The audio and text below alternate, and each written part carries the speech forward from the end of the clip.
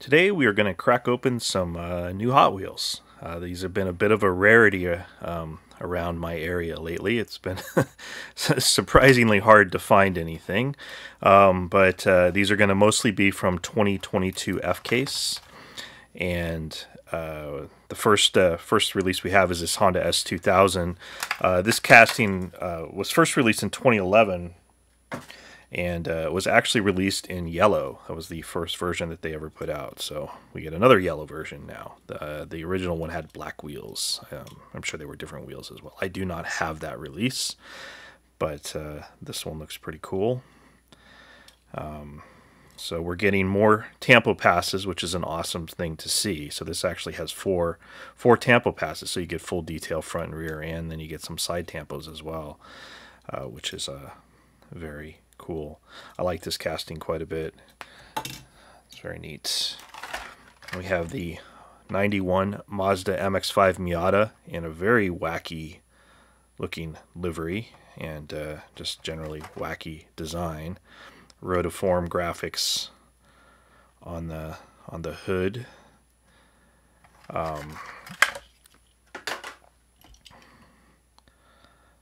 So again, what they're doing with the tampos this year is pretty cool.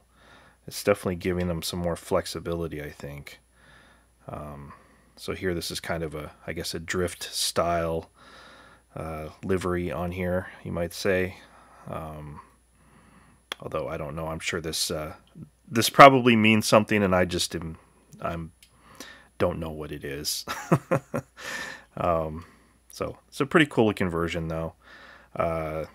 Not my favorite version, but it's kind of neat. This thing originally came out in blue in 2019, and then we got it in red.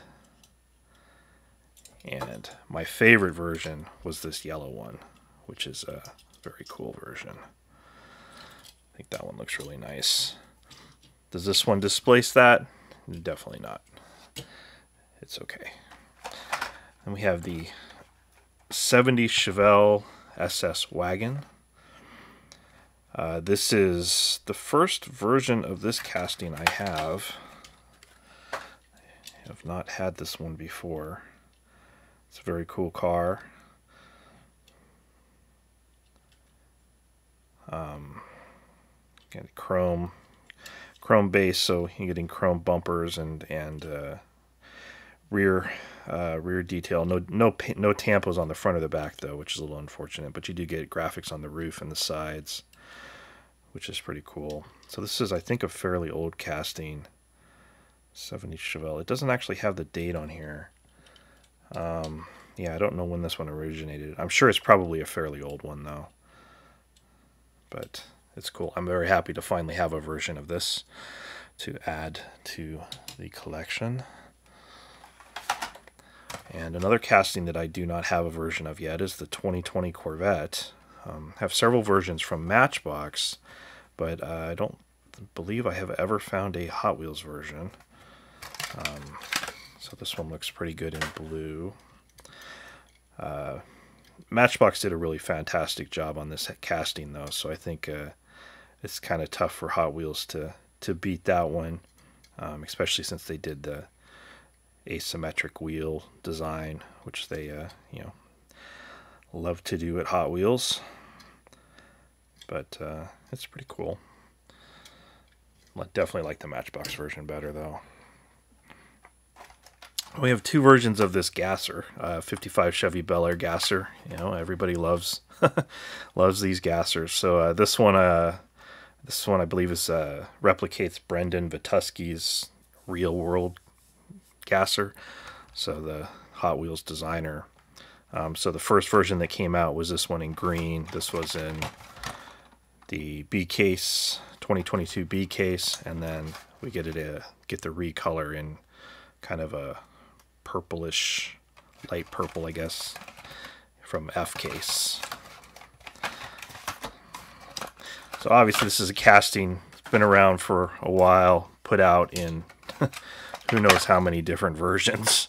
Got to be one of the most popular Hot Wheels castings around. I think it's pretty cool. It is definitely not high on my list of favorites for Hot Wheels castings, but I do enjoy picking them up every once in a while, at least when I can find them. Never like this casting is so ridiculously popular. Like the premium versions, like they did that Hoonigan gray version in Boulevard, which was impossible, absolutely impossible to find. And so I never I never got it because it's not something I'm willing to pay extra for, and I never found it in store. So you know, oh well. Now we have the Mercedes-Benz A-Class in yellow. Hot Wheels hatchbacks. Yeah, I don't know. I really like this casting for some reason. I don't fully know why, but this version with the yellow rings around the wheels, yeah, I'm gonna say this is not my favorite version. You do get, you know, detail on the back and on the front. Stripe on the roof is cool, but the other versions of this are definitely better. Oh, there it is. Okay, so here's the this is the recolor, the yellow. This was the original release in metallic blue. So this came out earlier this year, and then the first version was a 2019 mainline in white, which I always like white cars with black wheels. That's my favorite thing. So this is my favorite version of the car, I think. I really like this blue one quite a bit as well, but this one in white looks really good. And then that was followed up with one in red, which looks pretty good as well. And then kind of a weird flat gray, which is pretty neat. And then the Forza Horizon version, which is it's okay. It's not the best, but yeah. Anyway, all right, moving on. Get these guys out of the way. Then we have the Toyota AE86 Sprinter Trueno. Oh, I can never say this. Trueno. In red. I believe there was a white version of this that came out earlier this year. I did not manage to find one of those yet, but this looks cool. In red, graphics on the side and the back. Pop-up headlights, but no tampos on the headlights. So I was thinking this was the first version of this casting that I have, but then I realized that this was actually introduced in Boulevard.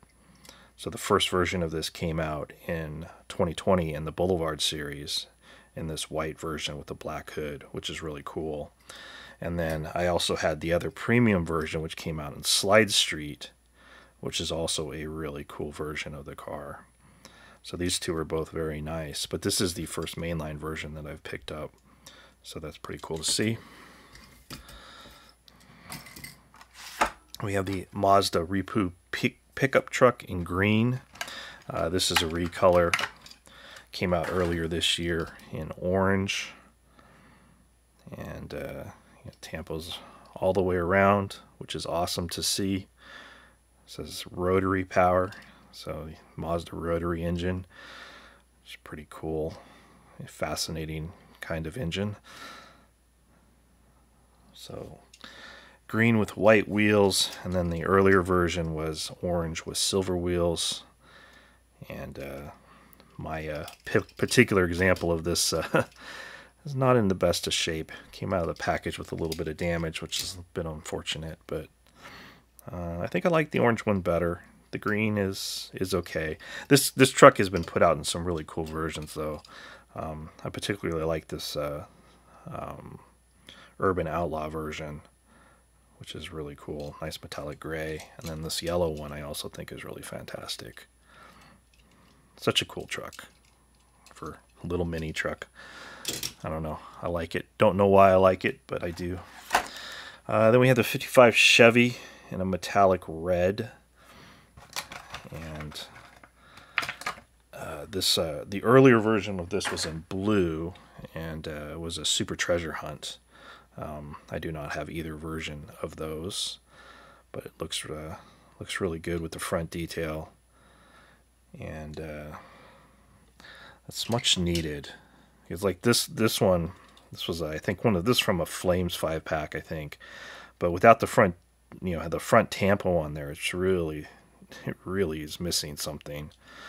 So getting that on there really makes a difference. They didn't do anything on the back, but that's okay. So you still got side tampos, but with the addition of the front tampo makes a huge difference. It's very good, very cool. All right, then we have the '69 Chevy pickup. This casting originated in 2002 and then was retooled in 2020. So this is the retooled version, and this is from Hot Wheels Art Cars, which is a wacky.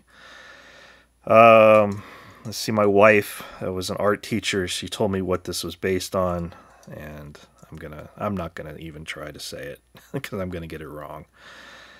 I want to say Mondrian. That's what I would say. Anyway, probably not. I'm sure I'm wrong. But yeah, so this was the first version that the retooled version of it came out in this green with the yellow rim on the wheels. Yeah, I don't know. The Art Cars version is pretty cool. I think I like the green one better, but still, it's nice to have a new version. All right. And we got another pair of cars. So we have the '87 Ford Sierra Cosworth, the original release in black, and then the recolor in a metallic blue. And the black version was in B case, and the metallic blue version is in F case. And I'm a big fan of the Sierra Cosworth. I think it's a very cool car, so I'm very happy to see that Hot Wheels has done this. This is obviously inspired by the Texaco livery in the black and red, and then a simple recolor of the black car. But since this is inspired by the Texaco livery and the Cosworth or the Sierra Cosworth is such a cool car, we do have to take a look at this to see what you can get. This is what this car is based on, or inspired by, I should say. So this is the N064 Sierra Cosworth, which is just a absolutely amazing model of the the more realistic livery, which is very cool. So I just thought I would throw that in there so you can see what you can get if you want to spend 20 times the price as what Hot Wheels does. But for a $1 car, these are awesome. It took me a while to find these. They were actually fairly difficult for me to find. So happy to finally have found both versions together. And this was a new casting this year, so there weren't any other prior versions of it. And this is another new for 2022 casting. This awesome Porsche 935. This thing is fantastic. I love this casting. Looks really cool in black and gold. Makes you think of the JPS logo, or JPS livery, John Player Special, sorry. Very famous racing liveries. I don't know if that's really what it's inspired by, but it may be. This was the original release earlier this year in red. I think it's definitely a winner in black. Looks fantastic in black. The red version was awesome, but this black version looks really cool. Love this one. Very nice. Then we have the '83 Silverado, Chevy Silverado in green. And I thought this was the first version of this one that I had as well. And it's so this was some kind of change. There's change in the tooling in, I think it was 2020, if I remember right, or if I, yeah. Okay, I'm spacing on this. I don't know what the change was, but as I was digging around looking to see if I had another version of this, I realized that I did have this one, which is a premium release. This came with one of the Hot Wheels display cases. So this was the exclusive that came with the display case, and so I'm not sure what the change was because there were prior mainline releases of this, and maybe they made this piece plastic here to save a little bit of metal. I don't know what the prior, I don't have any of the prior mainline releases, so I don't know what else changed. Maybe that's what it was. So that looks like that's a piece of the interior. So maybe they did that just to save a little bit more metal, because in here it's part of the body. But as I was digging around looking for additional versions, I also realized that I had this version, which I have never bothered to open. So pretty cool. So let's open it.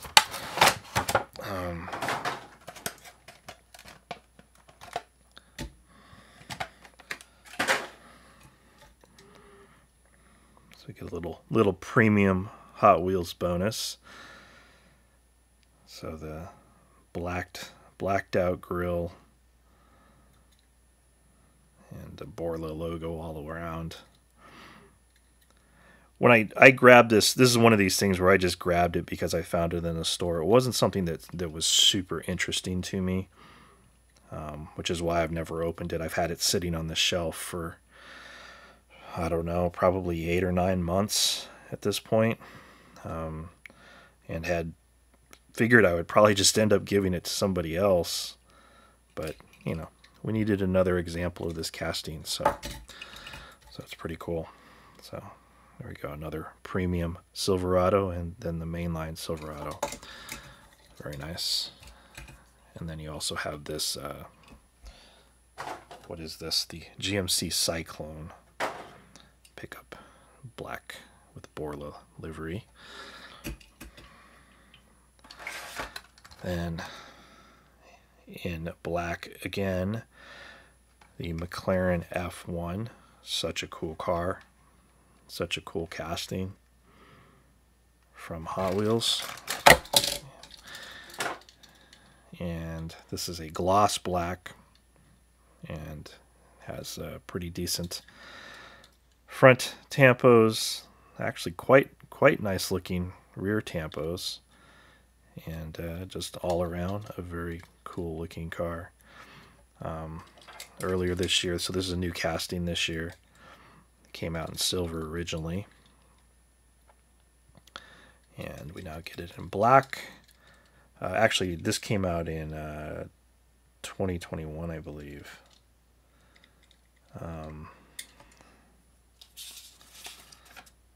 I swear I had made a note of this. Oh, McLaren, yeah, 2021 in silver. And then this is 2022. And then there's a recolor of this coming in papaya orange. And papaya orange is the well-known McLaren color, paint color that they have used on their cars since the late 60s. But very cool. Love this casting.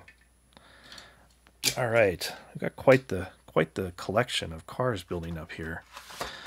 And then we have another new casting. This one is the LB Super Silhouette Nissan Silvia S15. This thing looks pretty cool. Silhouette cars, silhouette racers are always a fantastic thing. It's pretty neat to see Hot Wheels do this. Based on the Silvia, and looks pretty good. So they did I guess the window piece or the interior. It looks more like it's probably the interior for the headlights and the tail lights. That's kind of interesting design. And then you have a gray plastic base and black wheels. Yeah, it's very cool. Something we'll be taking a look at, a little bit of a teaser, is we have a Inno 64. This is a Skyline, not the Sylvia, but it's a resin model of a silhouette racer that we'll be looking at in a future weekly video. Then the last Hot Wheels within another new casting, and something that Nissan's really stepped up their game with, is this Nissan Z Proto, which is, I believe, going to come on the market as the Nissan 400Z, and this looks pretty cool.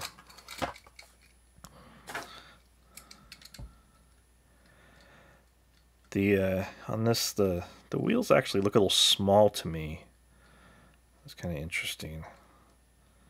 I don't know, but you get tampos on the front and tampos on the back. Nice crisp tampo work on the back as well, which is pretty cool. But I think this is going to be a pretty cool car. I was never that big a car of the prior generation of the Z cars. The 300 to 370 or whatever that range ran. It's kind of a rounded bubble look. So this is kind of a mixture between the older 260, 280 Zs and that 300 series. So it's gone a little bit back to the roots, and I think it's going to be a much cooler looking car. I'm sure we're going to see quite a few premium versions of this car come out, which will be pretty interesting, because Nissan has definitely licensed stuff pretty widely to premium diecast brands. So I suspect we'll see quite a few releases of this in premium and super premium versions, which will be very nice. All right, so next up we have a couple Matchbox releases. This is from the Retro series. This is a Target exclusive. So this is a 6-car series. Normally, this is one of my favorite series. I've been a big fan of every release, and this particular mix is, to me, not that great. I found this Eclipse and the Cuda. I did find this Dodge D200 and this International Scout. I skipped those completely, and I have not found this Honda or the Nissan Xterra yet. But overall, this is a fairly weak release to me. So it has this 70 Plymouth Cuda, which I think is an okay casting. It definitely sits awfully high, and it's never really looked all that right to me. But so you get details on the sides and the front. Nothing in the back, but it is, yeah, I mean, it's a nice metallic green. It's an okay casting, like I said.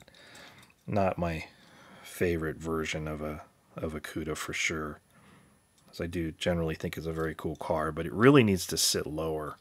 I think it looks really cool when it sits lower. This is like almost like an off-road version of the car. I don't know if that's what they were going for or what they were trying to do with this, but it sits too high for me, anyways. And then the other version, or the other Matchbox car in this same Retro series, is this Mitsubishi Eclipse in metallic orange. This is a really old casting. Came out in 2005, and hadn't been issued for a while until it was issued in the Retro series. So the first version of this was in this Metal Flake Red, and then we get it again in the Retro series in Metal Flake Orange. Kind of a weird looking casting as well, and I guess a little bit of a weird looking car, but I don't know, for me I think the red one looks better with the 5-spoke wheels, and otherwise they're pretty much the same. Tampos are all the same, although yeah, they're the same. So, all right, well, I think that about does it. Thank you for watching.